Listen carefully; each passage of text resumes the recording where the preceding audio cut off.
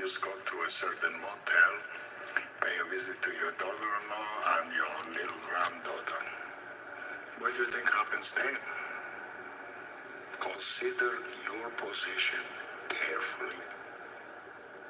I get my money, or neither of us walk out of here.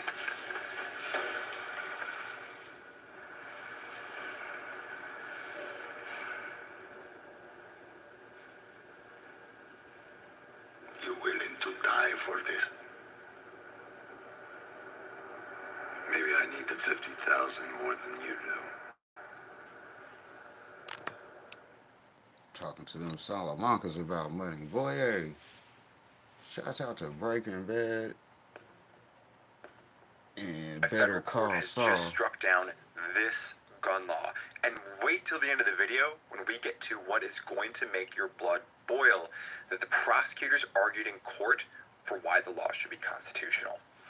Before we get there, my name is Tom Grieve. I'm a former state prosecutor, criminal defense attorney, and as a quick reminder, the USCCA has a secret giveaway going on right now that ends soon. It's free to enter. Just click on the link in the description below to reveal what it is. So the case that we're talking about is U.S. v. Harrison, which comes from the Western District Court of Oklahoma. The law that we're talking about is 18 U.S.C. 922 sub G sub 3. For those of you who do not commit federal statutes to memory, which largely includes myself, we're talking about the ban on individuals who are users of cannabis or marijuana from being able to possess firearms. For those of you who may not be aware, there's been a bit of a wave across the United States when it comes to the legalization of THC. We're going to be getting into that in just a moment, but what arguments are we talking about here? There's going to be three things that we're going to see covered in this case. Who is a law-abiding citizen under the Bruin test? Who bears the burden of proof? So the burden shifting analysis. Does the individual, the defendant in court, have to show that the law falls outside the historical tradition, or does the government need to show that?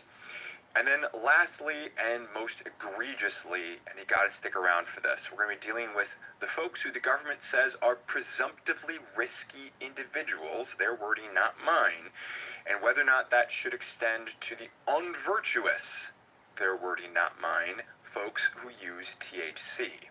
So we're getting to all that and more, and again, you gotta stick around to hear what's gonna make your blood boil, because it made my blood boil, and I really don't say that very often. We're talking about the facts of the case. Basically, there's a traffic stop because Mr. Harrison blew a red light on his way to his job at a medical dispensary. Backup officer was summoned to the scene. There was a search of the car. There was a loaded revolver found on the driver's side floorboard, as well as a number of pills, as well as, of course, cannabis, marijuana, THC, and it came in all sorts of different forms: gummies, vapes, THC, cigarettes, and stems. Mr. Harrison faces criminal charges out of Oklahoma, so the state criminal court, for the possession of THC as well as paraphernalia, in addition to the traffic ordinance violation for failure to obey a traffic signal. That's the red light violation. And I will note that it seems like he was not in possession of the state-issued medical marijuana card. However, on August 17th of 2022, he was later indicted by a federal grand jury for being in possession of a firearm with knowledge that he was an unlawful user of marijuana. Again, going back to the federal law and the fact that under federal law, this is all illegal. I'm not going to read you the whole statute. If you want to see that, check it out in the description box below. Also, if you want to see a whole much longer analysis of everything here, be sure to check it out on my channel. Just Google Attorney Tom Grieve. You'll find it there. I want to make sure that this is going to be a quick hits one for those of you who may not have 25 minutes. But this is going to cover everything that you need to know. So you're going to be going through different definitions in there. But again, I want to catch you up to the fact that medical cannabis is now lawful in 37 states. 37. Recreational marijuana is now lawful in 21 states. An additional 10 states have decriminalized the use of marijuana to varying degrees.